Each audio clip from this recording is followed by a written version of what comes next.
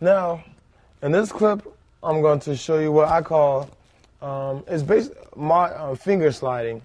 And it's really simple idea, and it's very basic, and it's based off of the idea of modulating or changing key.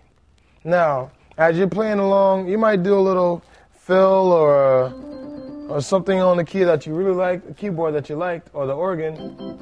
You're like, oh man, how do I want to play that another key. I have another favorite key that I like to play in, but you know, you're trying to play in all the keys. Well, if you're used to playing in one key, well, how can I do this one thing that I found?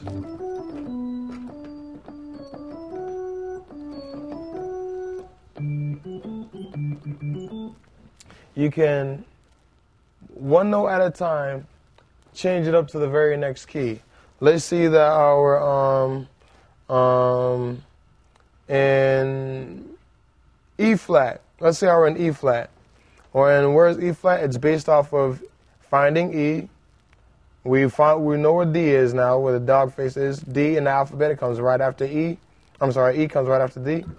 So here we are, and we're going to go to E flat. Flat is the very half step right below it.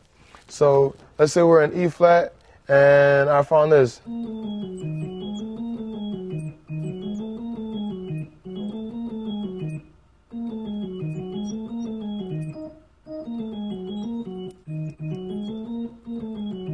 Something like that. Oh, well, that sounds good there. I want to do it in the next key.